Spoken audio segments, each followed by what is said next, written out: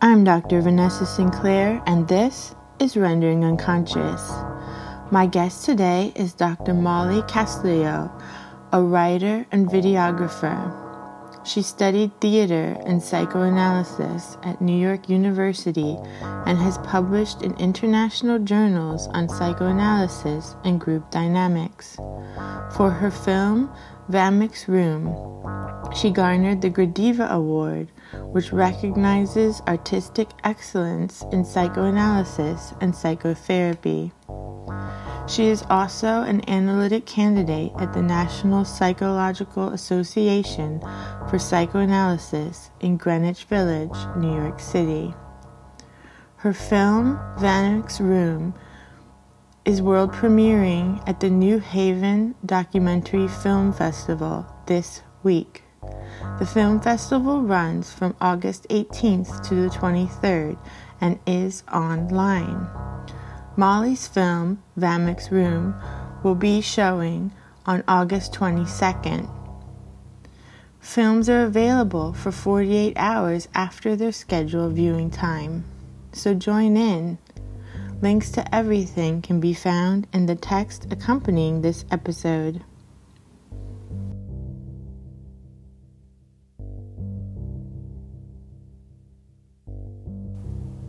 Rendering Unconscious is also a book. Rendering Unconscious, Psychoanalytic Perspectives, Politics, and Poetry. From Trapart Books, 2019. For more, please visit our publisher's website, trapart.net. That's TRAPART.net. You can support the podcast by visiting our Patreon, patreon.com/VANESSA23CARL. Your support is greatly appreciated. For more information, you can also visit my website, drvanessasinclair.net, or the podcast main website, renderingunconscious.org. Links to everything can be found in the text accompanying this episode.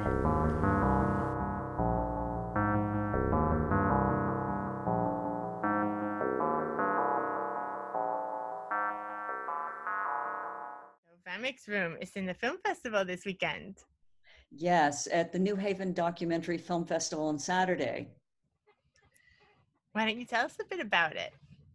Well, I'm excited about this screening. I've worked on the film for many years now, and I've shown it as a work in progress in different venues.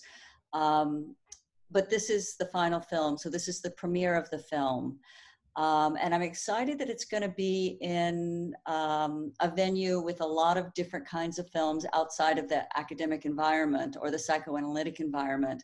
And the festival has been wonderfully supportive. They've been really great people to work with. So it's the first time they've done a virtual festival, and they give you 24 to 48 hours to watch the film online.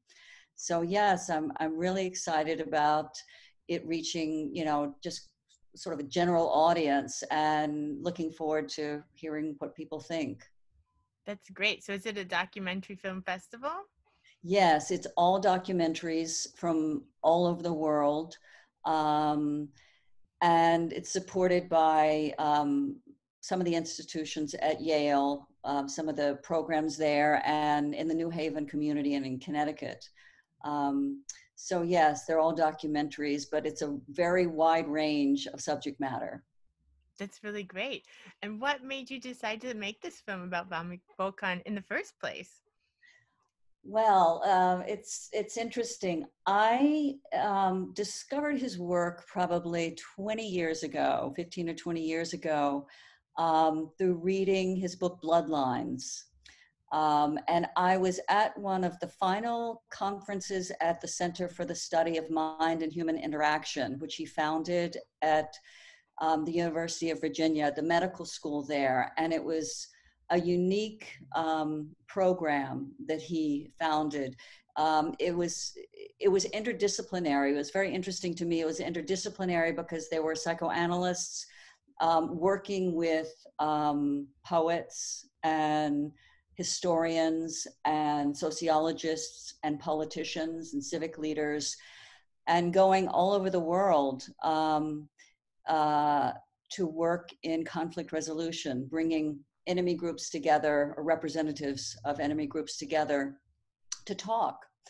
And I was really fascinated with the idea that groups carry historical memory and articulated it in these meetings. And many of the ideas that came out of the work of that center. So that was part of the original inspiration. I think another aspect is I'm from the southern part of the United States. So I've always been interested in applied psychoanalysis and thinking about groups and group history and how that informs the present. Yeah, absolutely. And Vamik'S work is so amazing. And I had him on the podcast recently, as you know, and you sent me the film, and it was amazing to watch. It's such a beautiful portrait of him and his work. And he was so much fun to talk to. I really enjoyed him. He's really charming. And he's just been such a force in the field for so long.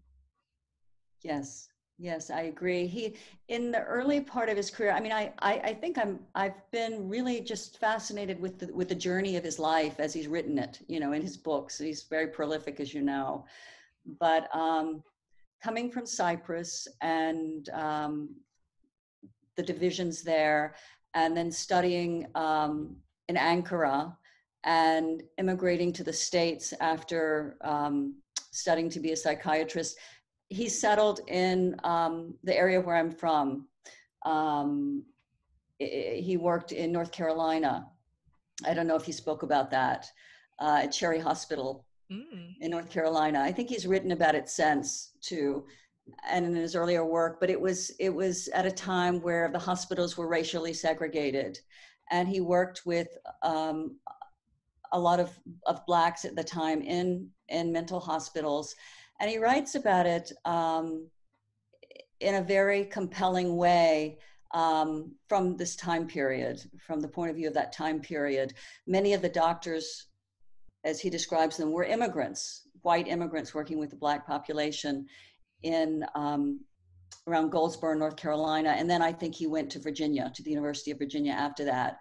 So I sort of share this interest in that part of the country where I'm from. So that was also another motivating factor in becoming really interested in researching his work. Yeah, and this idea, like you mentioned, of transgenerational transmission of trauma, I feel like more than ever, I mean, it's always important, but I feel like right now it could really help in our understanding of like all of the issues that are being faced and coming to the surface, basically, collectively. Yes, yes, it's very interesting. I don't know if you're, all of the controversy around Confederate monuments, right? And the removal of Robert E. Lee statues and what happened in Charlottesville, for instance, in 2017. I think all of that speaks to the historical trauma of the South and the inability of many people in the South still to come to terms with the fact that they lost the Civil War. I think that's very much alive today, and also in our politics, in the present day politics, and how many people are feeling very dynamically engaged with the present political race. And how did you come to psychoanalysis in the first place? Well, as a young adult, I got into psychoanalysis, and it was sort of by fluke. I mean, I didn't know I was really getting into psychoanalysis. I knew that I had some things that I wanted to work on and my own difficult history. But I got into, I knew a social worker who referred me to an analyst who was just wonderful for many years. So I've had the experience of the clinical work. And that's been so meaningful to me over the years. And so were you a filmmaker first?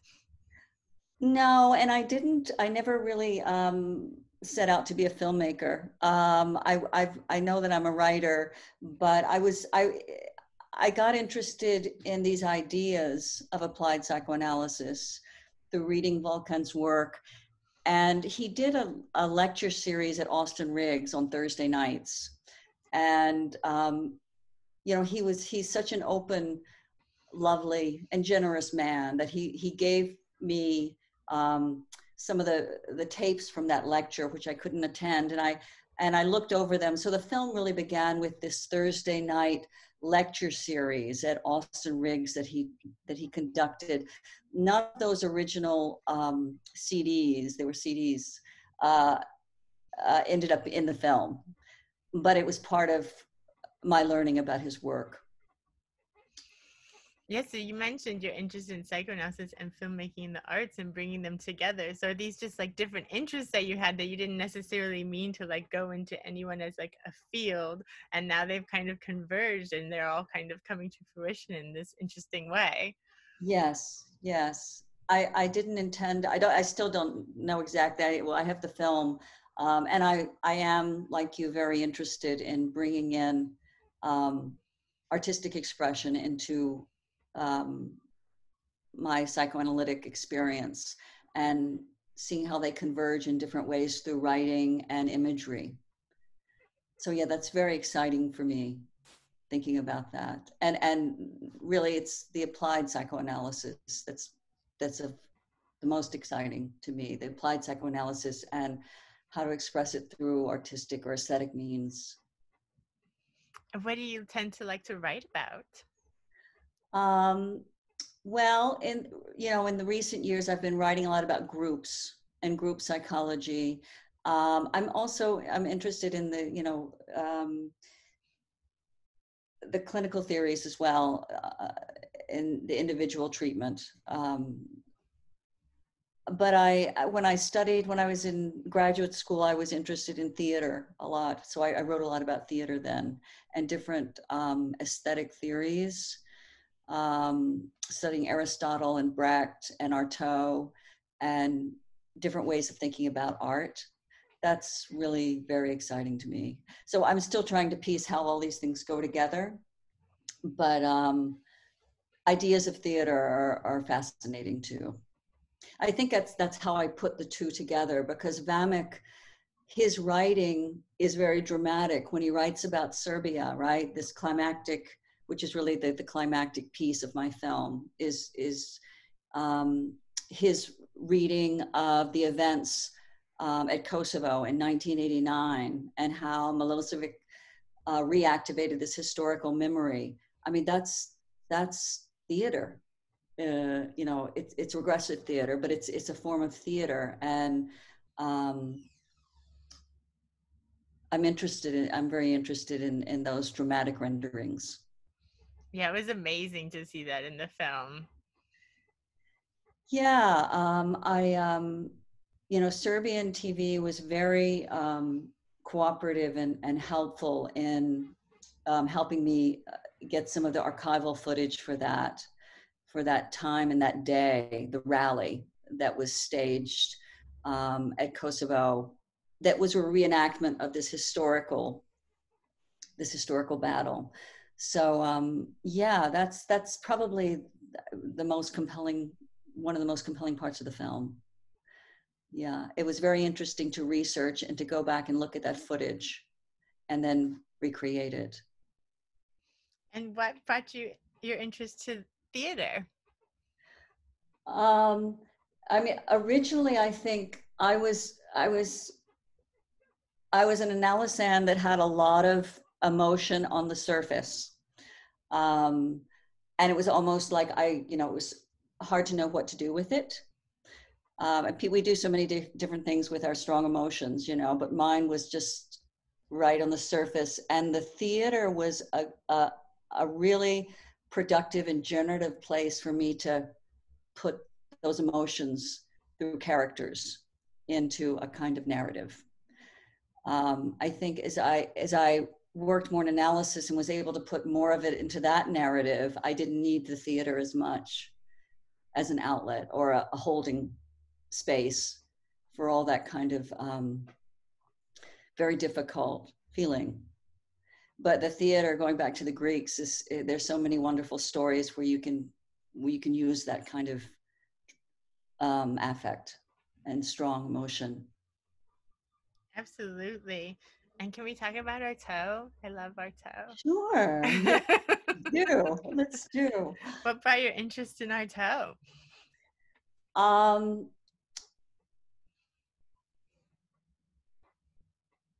How was that? Well, he's such an influential modern artist.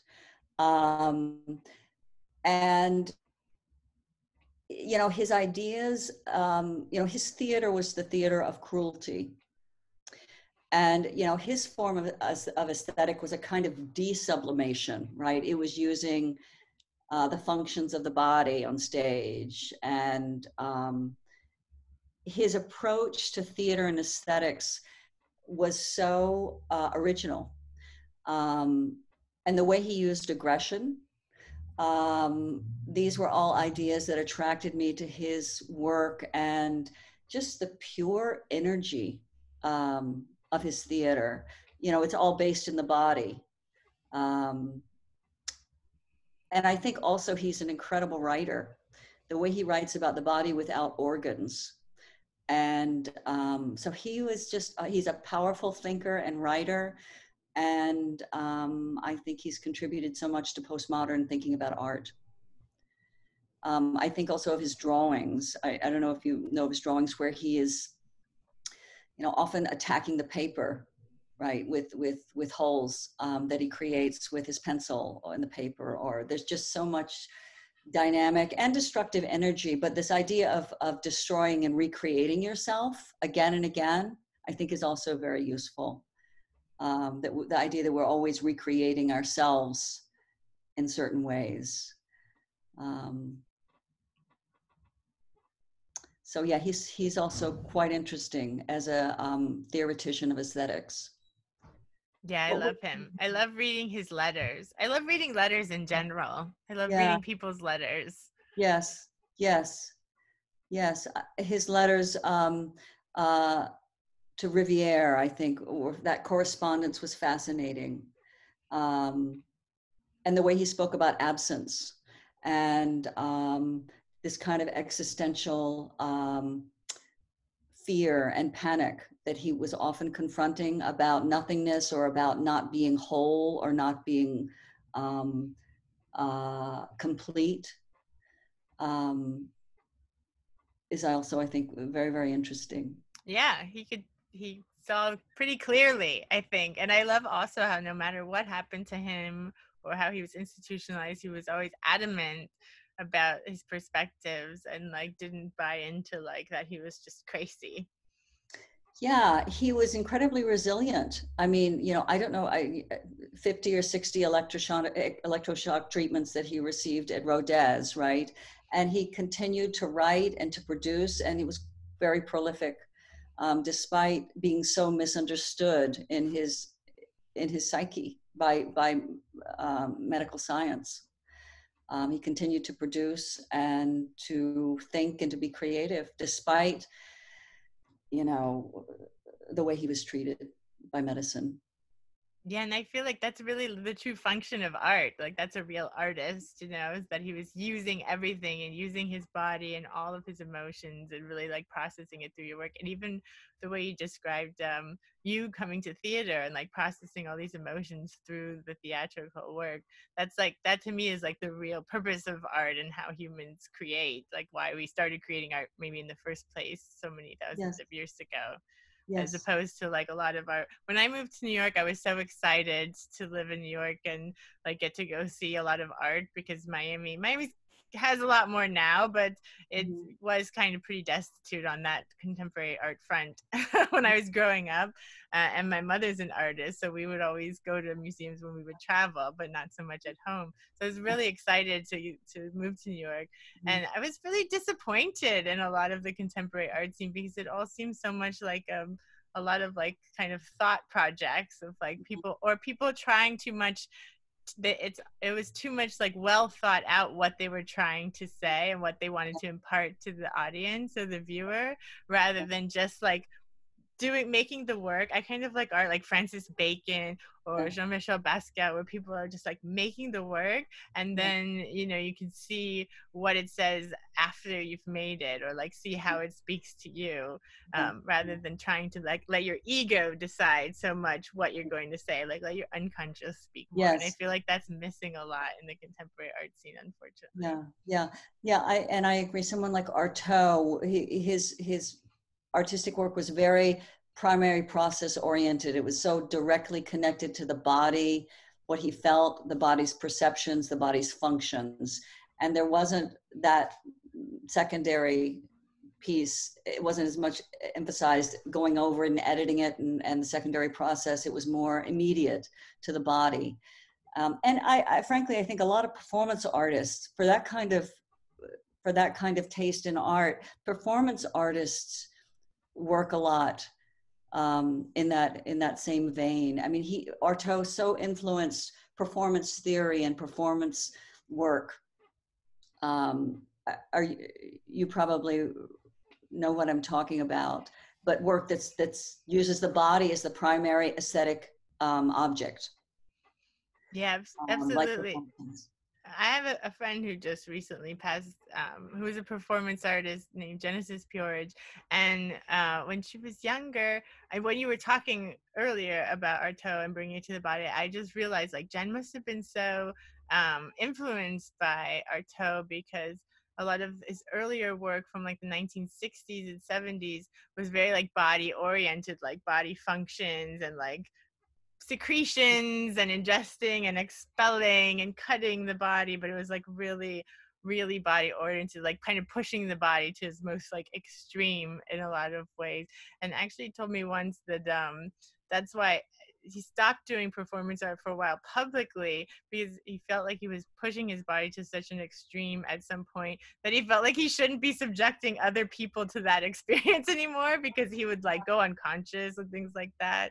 Okay. And then eventually he's like, I just need to work out whatever this is that I'm doing like in private, and then I'll go back in public for a while. So he actually took a break for a while. Yeah. Interesting. Yeah, that's interesting. When I did my graduate work, it was at NYU in performance studies.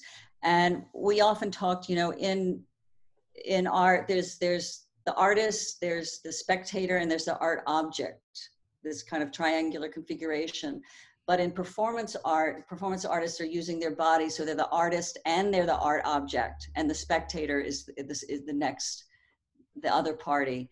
So it's a completely different kind of take on art. I never did performance art myself, but I studied it and always appreciated it, and know what you mean. There's something about that direct use of the body and its expressions, like in the work of Maria Abramovic, that's so powerful, and can just turn your thoughts on their head by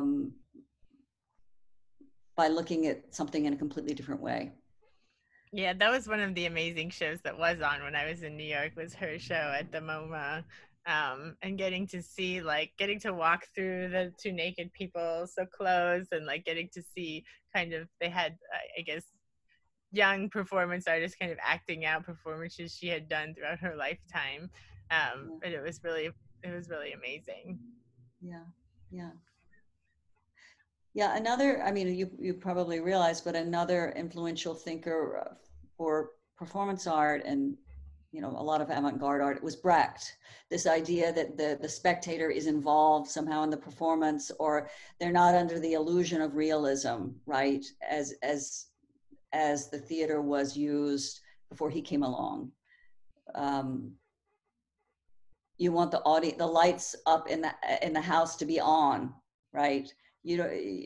you want the people, the spectators, to know they're watching a show and to be able to think critically about what's happening and about capitalism or different social constructions that we often take as given or natural.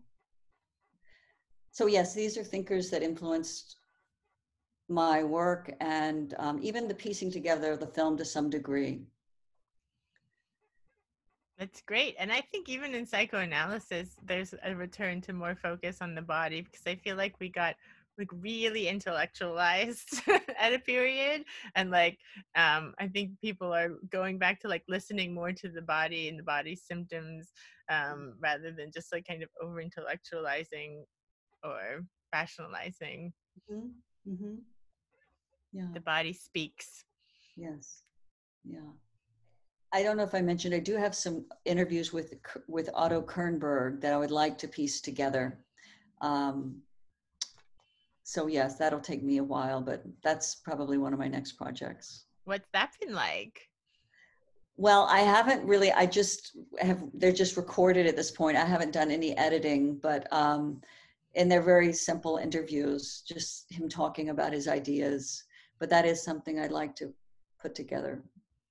That's great. Me and a few other analysts started this group Das Unbehagen, I don't know, maybe 8 years ago.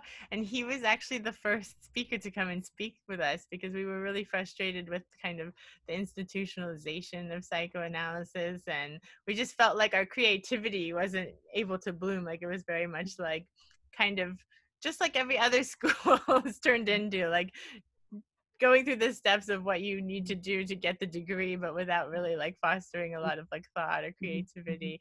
And we were just feeling frustrated and asked him to come and talk to this like group of, I don't know, 30 of us or something.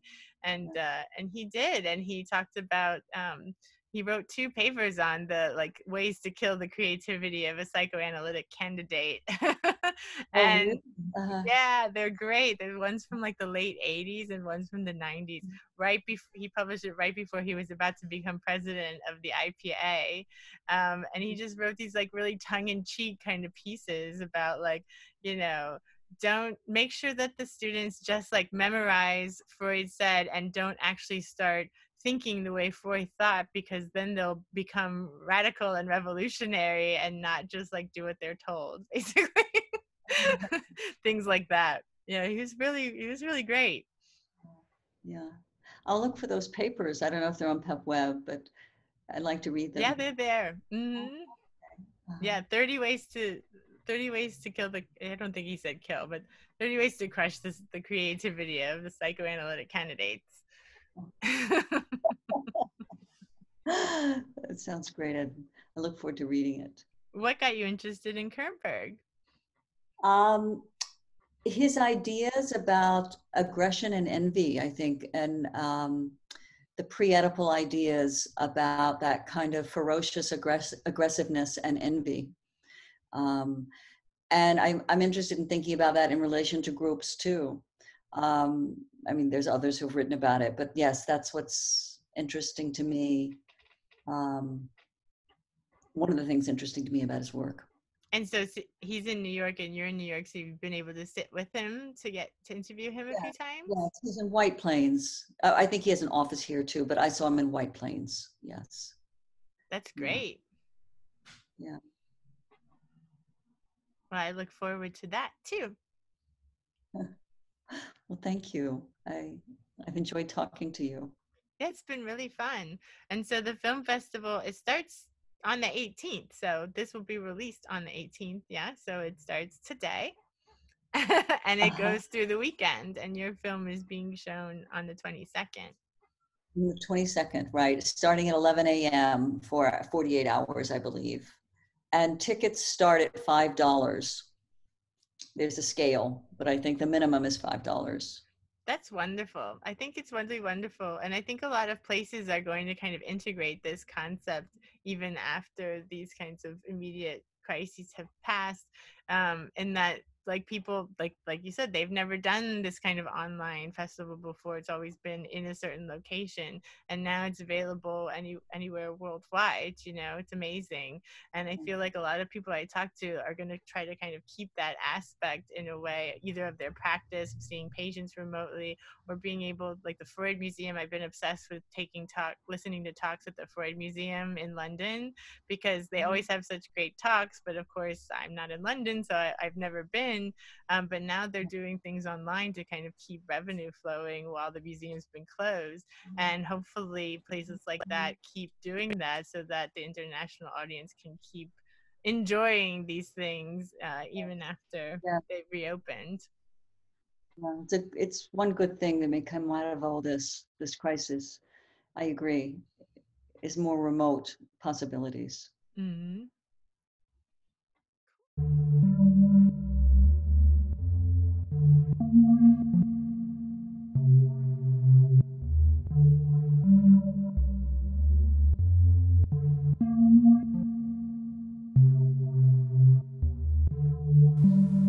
Thank you for listening to Rendering Unconscious. You've just heard a discussion with Dr. Molly Castelloe.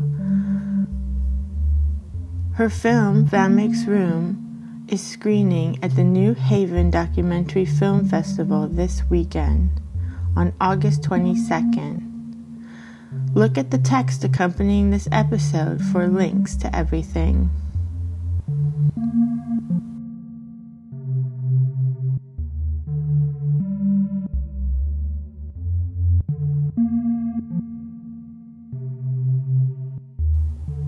Rendering Unconscious is also a book.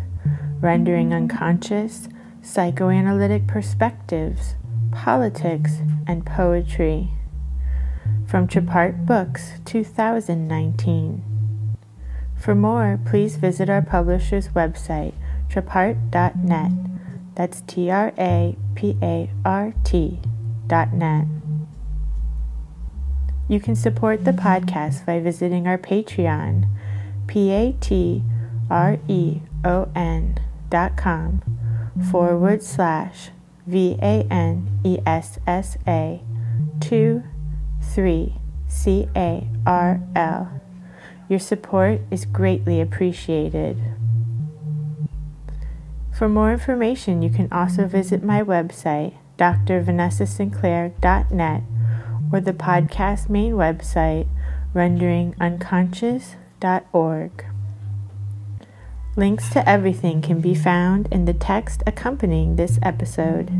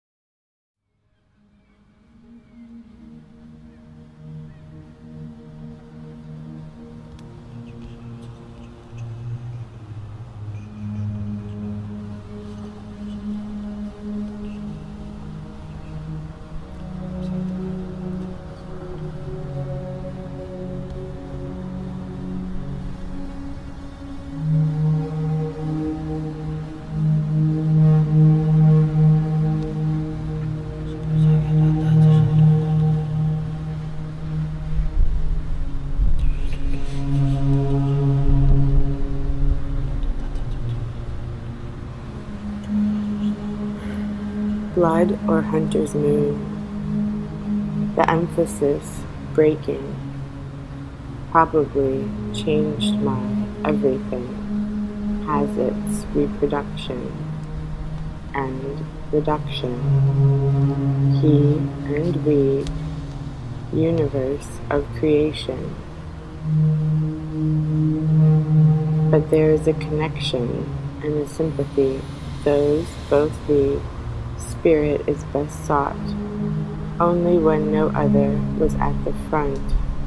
The contrary he disturbed in his soul. Hurricane of force is what attracts. Here I wish to make more use of the positive power-knowledge relations. But seriously, everything good? I am an occupant, I am special. Object, objective, or path. In a sperm. Essay. How are you? By another day in the experience. I heard there were 12 gods of fellow artists.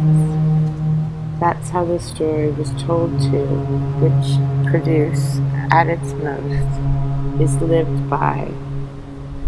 Those things will won a bunch of awards, is creation, the analysis to it and to thee gems. And no matter what is happening in my, there is here a stirring of the value and organ of the child is more real. Experience is consume and give light of the possessed has been burned. Try to kill me then. I'm okay with that.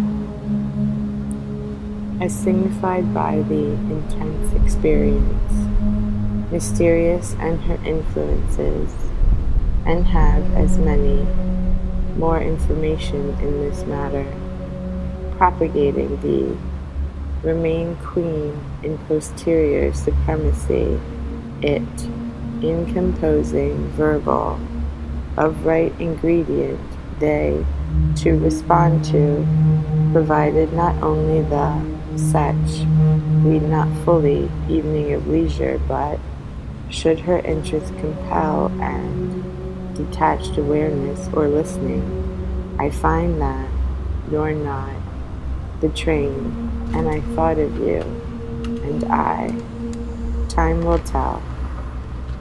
Movement at, firework going off in front of me, benefit, attack, being, summary, a message for, as the mountains, El Ea emerged to be me, and words that make up the fictional self, the unauthorized.